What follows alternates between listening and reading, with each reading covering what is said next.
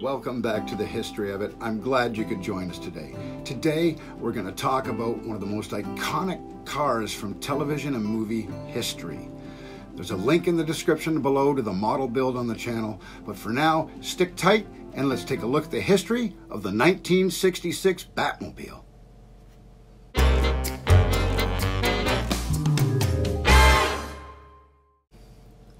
Now I ask, is there a more iconic television vehicle than the Batmobile? No. In fact, it's probably the most well-known television vehicle on the planet, and very likely the first world-famous television vehicle. Now, many of us know that George Barris made this car for the 1966 Batman television series. But do you know exactly how this car became the car that it is to us today?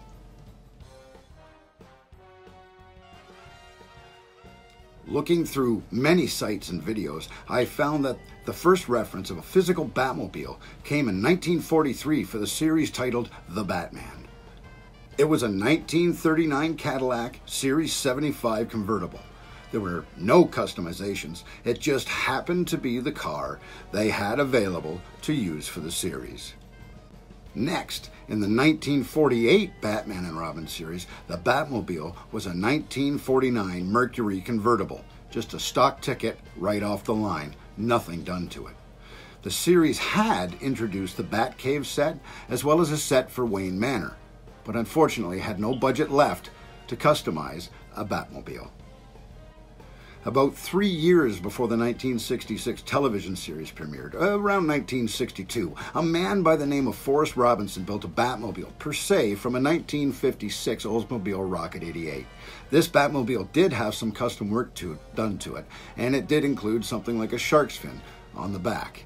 This car was used by the All-Star Dairy Products Company to promote their Batman and Robin ice cream treats.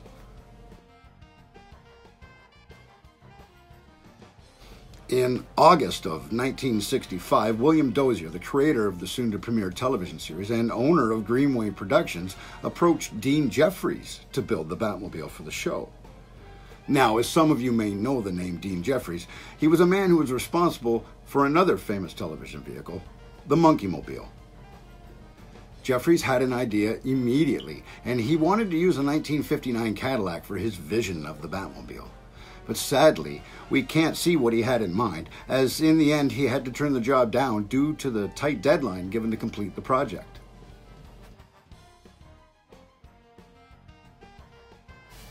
Dozier then approached George Barris, who we now call the King of Customizers, to build him a Batmobile on the 20th of August, 1965. Now, Barris had a car in mind immediately. It was a car that he already saw within the lines of a bat. The car in George's mind had been sitting outside behind his shop for several years, and indeed was already a one-off and was a Hollywood car.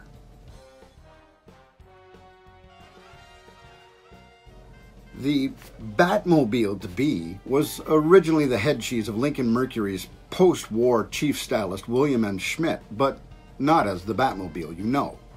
At this point in history, the car we're talking about is called the 1955 Lincoln Futura. The odd design of this car was inspired by a whale shark that Schmidt had seen while scuba diving. And while it was a product of Lincoln and the Ford Motor Company, the Carrozzeria Ghia automaking firm of Turin, Italy, handcrafted the Futura for Lincoln. Its sole purpose was to be a concept car that debuted at the 1955 Chicago Auto Show. Its twin-domed plexiglass pods for the passengers and its unique design made it futuristic and quite distinct. Originally, the car had a sparkling pearl frost blue white finish, and that exceptional pearl was created by adding thousands of tiny fish scales to the paint. Now, at the time, it cost around $250,000, an enormous sum for the times, and after the auto show circuit, it was only used as a test bed for Lincoln's newest automotive innovations, such as push-button transmissions. In 1959, the Futura made its film debut in the MGM movie It Started With a Kiss, starring Debbie Reynolds and Glenn Ford. For the film, the Futura was painted red and treated to a red interior. The director felt that the white did not film well. In the film, the car was won in a raffle by Reynolds' character. After the movie and all the testing, the car just sat, and eventually was later sold to customizer George Barris, who already had a relationship with Ford Lincoln due to his affiliation with the Ford Custom Car Caravan program.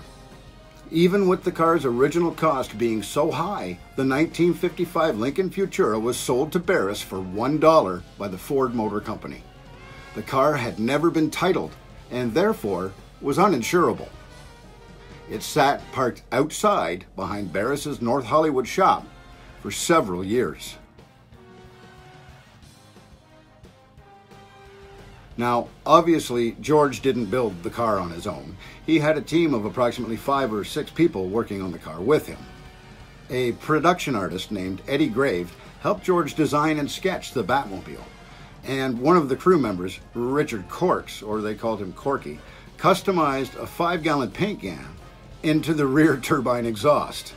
Yeah, it was a paint can. The studio was responsible for adding all of the gadgets, the bat things, like the bat phone or the bat scope, and the bat light flashers. When the pilot started shooting in October of 1965, the Batmobile wasn't quite finished. It had only a black primer on it and did not stand out well enough on film. It didn't film well. George Barris had spoken to the studios and was quoted as saying, "They wanted to get more of a gloss on it. We then airbrushed white highlights around the outside edges, but that didn't come out as strong either. And that's when we went into the 3/4-inch red fluorescent glow edges to accentuate the bat face and the fins. It made it much more dramatic." A few days later, on October 11th, 1965, the Batmobile was completed. It was described as having a nitrocellulose velvet glow bat fuzz black with a fluorescent Cherie stripe. That's the fancy way of saying it was gloss black with a red stripe. The Batmobile was delivered to the studios where it made its television debut on the 12th of January, 1966. And at this time, the car was insured for $125,000. Now, after all the testing and the years spent with Lincoln and all the sitting outside, the now decade-old engine and transmission had seen better days, and shortly after filming started, they were both replaced with those of a 1966 Ford Galaxy.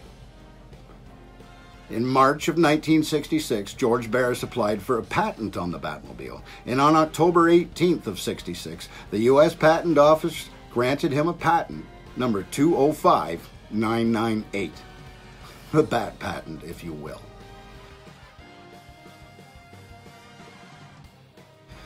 After the show ended, the Batmobile returned to live at Barris's North Hollywood shop, unless it was needed for an event or a photo shoot, and there were copies made in the 60s for that purpose.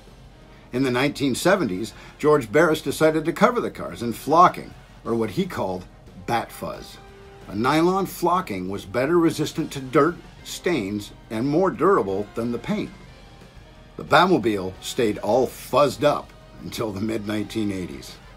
In 1979, it appeared in the TV show Legends of the Superheroes. And in the 1980s and beyond, the 1966 Batmobile has made appearances in many shows and movies, including animated shows like The Simpsons.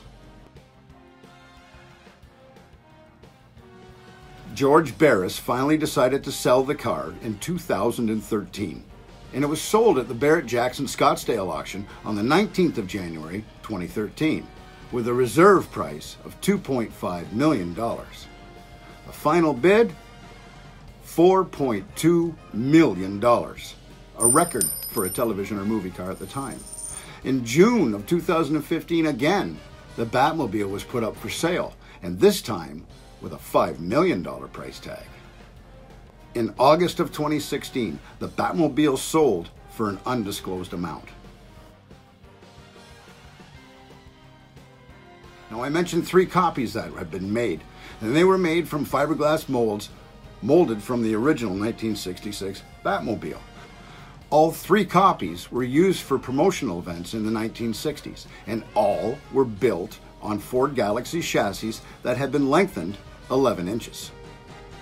The first copy had a distinction from the others, as it was the only copy to have a unique beacon cage design and a unique shaped bat on the door that were significantly different than the other copies. Copy number 2 had its own distinctions as well, since it was the only copy at the time that had working headlights and was originally equipped with a manual transmission versus an automatic. The third copy, now this was the one I liked, it was a cool one. It was built for drag racing.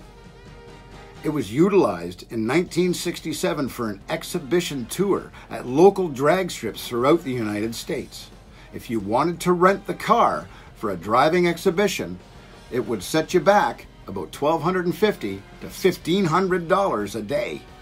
And that was the only copy that also shot flames from the turbine exhaust. Back on the track, when driven by Wild Bill Shrewsbury, this car could run the quarter mile in 12 seconds, approaching speeds of 117 miles an hour. Since its debut, the 1966 Batmobile has always been a part of our pop culture and will be for the foreseeable future. And that's the history of it.